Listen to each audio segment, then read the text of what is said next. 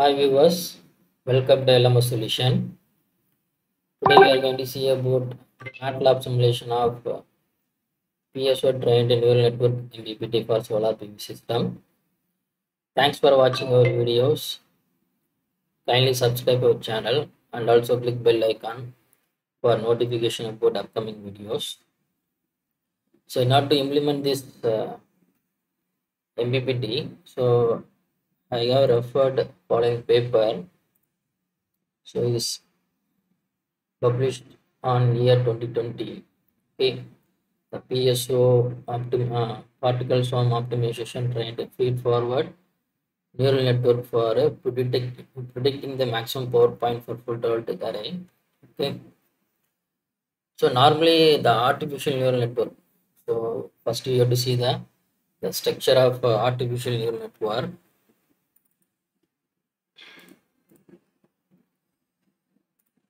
So this is structure of artificial neural network. Okay. So it consists of different layers. So that is called input layer, hidden layer, and output layer. Okay. So each layer will be connected by means of weights. Okay. For example, we consider input layer and the hidden layer. So it have some connections, right? Different connection. So each connection have different weights. Okay. For example, we consider W11, W12, W21. So these are the weights. So is weights used for connecting these two layers, input and hidden layer, as well as you can see that there is a connection between hidden layer to output layer, and also it has some weight for each connection. Okay, and also you can see some detail that mean so each neuron. So this will be considered neurons. Okay,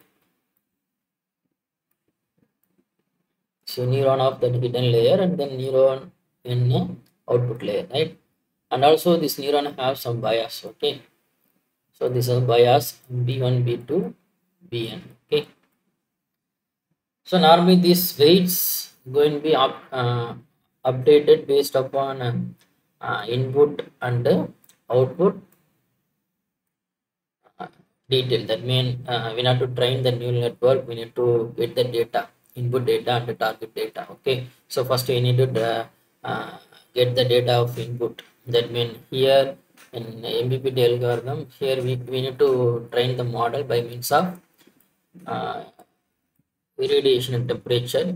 So here they mentioned that the target is they consider as power reference, right?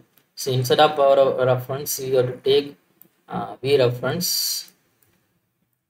So in this implementation, okay, that means V reference nothing but so you have to calculate the voltage at maximum power point, right? So that voltage at maximum power point going to be taken as the target value for the training of neural network. Okay, and also normally that weights and bias will be optimized by means of normal. That means already available method, nothing but the classical method, LM method, right? LM algorithm used for train this or update that weights in the neural network based upon input and the output data. Okay, but in this implementation you have to use particle swarm optimization to update the weights between input and hidden layer and the hidden layer to output layer, and also bias of the each neuron, right? So that going to be updated by means of particle swarm optimization with respect to the input data and the target data. Okay, so here we are going to consider input as the irradiation and the temperature, and target going to be considered here instead of p reference. Here in this implementation, in this simulation, we have to use the voltage at maximum power point as a target value. Okay, so in order to collect the data, that means irradiation temperature and then voltage at maximum power point in MATLAB, right? So first we need to model that PV panel.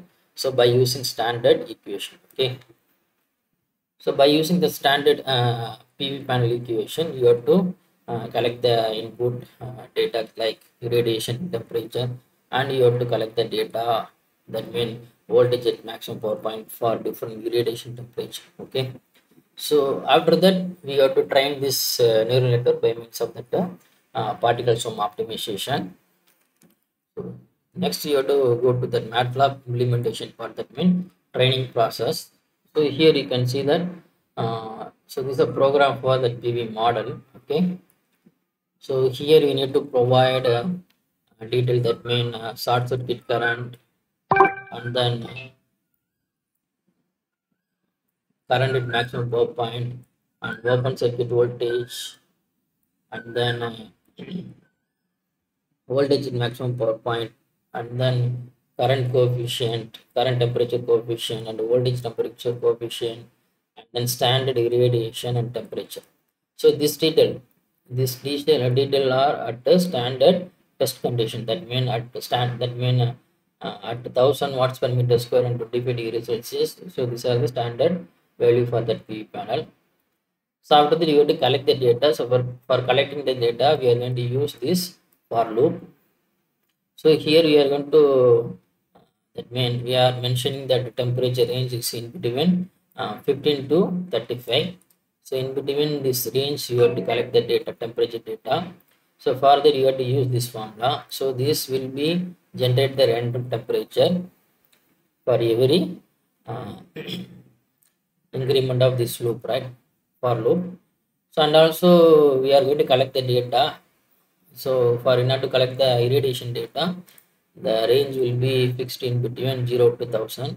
Okay, and then this equation used to for collect the irradiation data by means of this random number. Okay, so this value also going to be changed every loop increment. Okay, and also you have to collect PV panel data, that mean the current at maximum power point, and voltage at maximum power point, and power at maximum power point. So in this simulation we are going to consider only that means this is going to be considered as target data, that means voltage maximum power point for a different temperature and irradiation. Okay, so we are going to collect the data. So input data going to be considered as irradiation temperature, and the output going to be considered as voltage at maximum power point. So these are the data going to be collected by means of this program. Okay, so after collection of data you have to execute the pso optimized trained neural network. Okay, so during this line of execution it comes to here. Okay, so here you need to take the data, input data first. So in pso trained neural network program, so the input is going to be taken from the PV model, and then target also taken from the PV model. Okay, after execution of the PV model, it will be stored in the workspace. That workspace data going to be considered here, and then the hidden neuron will be fixed here then. Okay, and then after that by means of that hidden neuron we have to create the feed forward neural network by means of this function. And then after that feed forward neural network, that means after creation of that neural network, right, we have to configure that neural network based upon that input and output. Okay, so this is configuration of the neural network, and then we have to get the weights of this configured neural network by means of this function. Okay, weights and the bias of the neural network, and then you have to create the objective function. So this is objective function.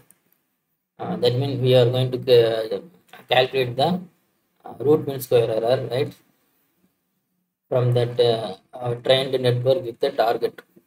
So that means we have target value. So after every training process, you have some neural network. So that going to be combined with the target with the trained neural network output. So from that we have to get the error. So based upon that error, we have to calculate the root mean square error. Okay, so you have to calculate that root mean square error. So you have to use this objective function. Okay, and then this is used for training of neural network by means of PSO.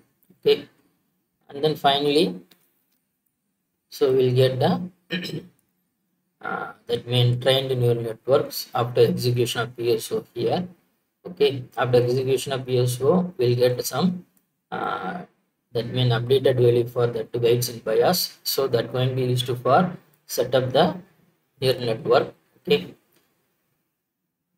the final neural network going to be and then when checked with the target value. Okay, so from that you have to calculate the error. Okay, and then after PSO iteration, finally we will get some trained neural network. So that will be stored in the this function yet. Okay, so in order to get that means this trained neural network going to be used in this Simulink block. So for that we have to convert that the trained neural network in the form of Simulink model, right? So for that you have to use this function. So next you have to see the objective function. So this objective function, then when you have to set up the neural network based upon weight from the PSO. After that we have to calculate the error. That means you have to take subtraction between target and actual output from that neural network for every updation of uh, weights and bias based upon PSO. And then you have to calculate the root mean square error, right? Mean square error, right? So this is going to be minimized by means of PSO. Okay, so this objective of this work PSO trained the neural network. Okay, so so this is a process of executing that PSO trained neural network model, right? Here I'm going to execute this model is executing. So you will see that you will get iteration, right? So every iteration you will see that the reduction, that means reduction in the cost, that mean square error will be reducing, right? And then I will show you that PSO. This is a PSO code we are using here. So maximum number of iteration is considered is here is 100, and maximum number of population, that means particles, is considered as here is 100. So this is a basic parameter of that PSO, and then this is the equation used for implementing PSO. So this PSO equation for updating the velocity. So after updating the velocity, it going to be updated with the particles. So this is going to be executed keep on up to the maximum iteration is reached to 100, right? So we will wait up to 100 iteration. After 100 iteration, we will get the model, right? That means trained neural network by means of PSO. Okay, in the form of Simulink block. Okay.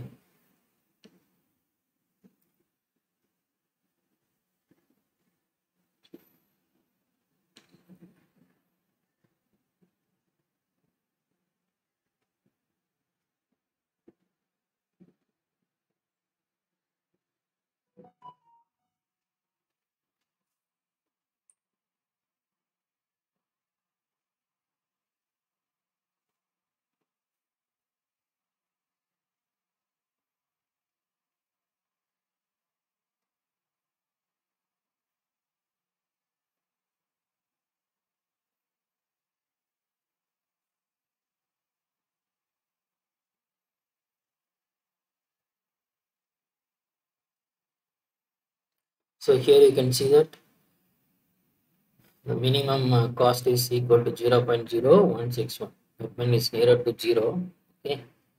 After completing a PSO neural network, finally you will get a trained neural network in the form of Simulink block here. So this is the trained neural network by means of PSO. So this is the variation of cost function with respect to iteration, right? So this model can be used for implementing near MPPT in the solar PV system. Okay.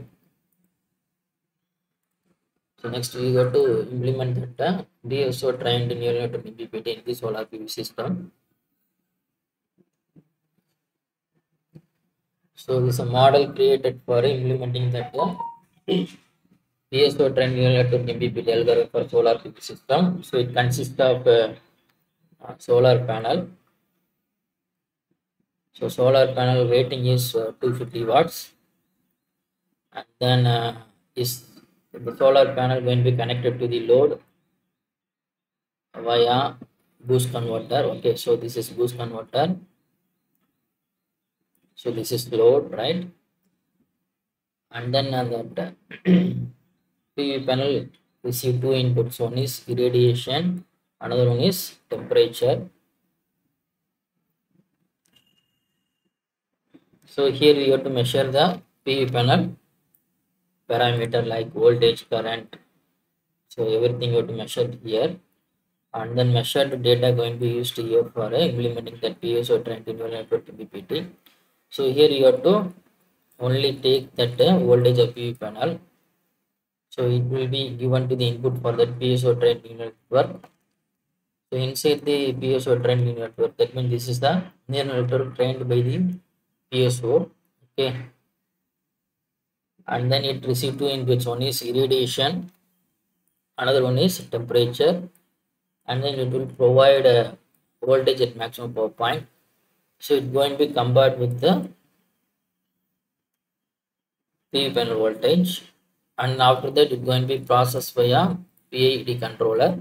The controller is going to be generated the duty cycle. Okay, so this duty cycle going to be processed via the speed volume generator. So it will generate the pulse according with the duty cycle from that neural network MPPT. That means PSO trained neural network MPPT. So these pulses going to be control the this IGBT. So you have to extract the maximum power from that PV panel. Okay. So this is a process of PSO trained neural network MPPT algorithm for solar PV system. So we need to check the performance of the system. So here we have to consider two conditions. So one is we have to consider change in load condition. Okay, you have to change the load for every 0.3 second. So for that you have to implement three load and it's connected via ideal switch. The switch can be turned on, turned off for every 0.3 second. Okay, so first 0.3 second this R1 going to be connected with the system. After 0.3 R1 is disconnected, R2 going to be connected with the system. After 0.6 seconds R2 and R1 will be R2 will be disconnected, R3 going to be connected with the system. Okay, so now to implement this concept, that in varying load condition, so here you have to maintain that irradiation and the temperature at the standard condition. That means I'm here we are going to maintain irradiation 1000 watts per meter square and 25 degrees Celsius. And I'm going to measure different parameter, that mean power of PV panel, and then power of boost converter, and then voltage of PV panel and the voltage of boost converter. That means load voltage and load power. And then here you have to measure the PV current and load current, right? So you have to measure this parameter, power, voltage, current and power. Okay,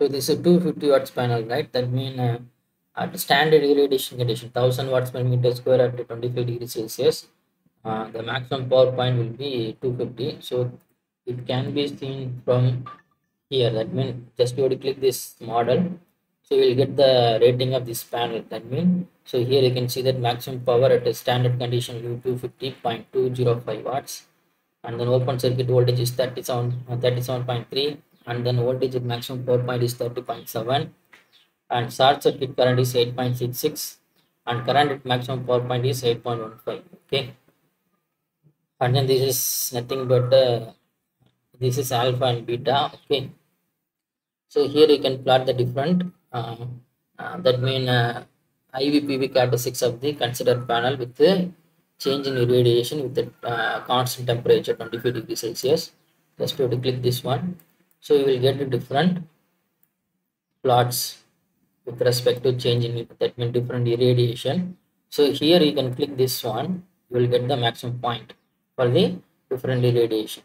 For 1000 watts per meter square the irradiation will be 250, for 800 is 199.9, for 600 is 149.6, for 400 is 98.9, and for 200 is 48.37. Okay, so these are the different maximum point for the different irradiation with the 25 degrees Celsius. So here we are mentioned that mean the irradiation and the temperature kept at 1020 degrees Celsius respectively. So then the PV panel should supply maximum power of 250 watts, right? So we have to check the performance of the system.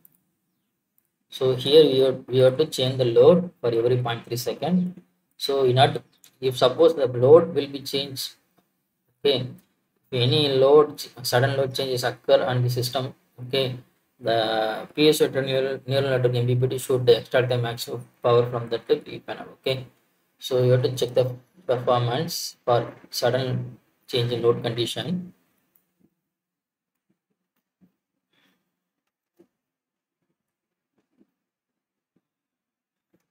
So here you can see that the maximum power is extracted nearer to the 250 watts. So for every 0.3 second load going to be changed, even though load change, it extracting the maximum power from the PV panel because of the pso trained neural network. So here also you can see that the maximum power is extracted from the PV panel. So this is nothing but PV power. This is load power. So this is PV current. This is load current. So this is PV voltage. This is load voltage. Okay. So here you can see that if, if any changes in the load, the current will be maintained at the nearer to the maximum point, right? Current at maximum point, and also you can see that. So when change in load is occurring in the system, it going to be maintained around at the voltage at maximum power point, right? So this is a variation of voltage, load current, and load power. Okay. So for this condition, the neural network, that means PSO trained neural network MPPTs effectively extract the maximum for power from that PV system, okay, PV panel. So next you have to check the another condition. So next you have to uh, maintain the load constant, okay, and then you have to change the irradiation. So every 0.2 second, right? Here you can see that. So every 0.2 second you have to change the irradiation. That means initially the irradiation will be 1000. After that you have to change to 800, 600, 400, and 200, and then you have to check the performance of the system. So if irradiation going to be changed, so this pso triangular network MPPT should extract the maximum power for particular irradiation temperature condition, right? So you have to check the performance of this system with the changing irradiation. So for 1000 watts per meter square, it extract maximum power out to 250. For 800, it extract maximum power out to 200 watts.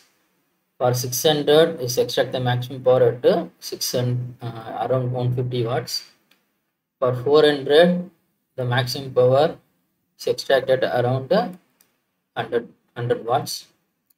For 200, the maximum power extracted around 50 watts. Okay, so you can check this detail with the PV plot, right? So here you can see that for 1000 is the 250, right? Here you can see that is 250. For 800 is around is 199. So you can see that the maximum power is 199.9. Okay. For 600 watts per meter square, its power will be 149.6. So here you can see that 149.6, around 149.6. For 400 watts per meter square is 98.9. Okay, here also you can see that it's around 98.9. And then for 200, the maximum power is 48.37. So here also you can see that for 200 watts per meter square, the power is around to 48.37. Okay. So for this condition also, the PSO trained neural network MPPT extract the maximum power for a changing irradiation condition also. Okay. So for both condition, the PSO trained neural network MPPT effectively extract the maximum power from the PV panel. Okay. Thank you for watching our videos. So this model can be downloaded from official website of this LMS solution. So for that, go to this here. That means So itps.net. So this is the official website for the LMS solution and the YouTube channel.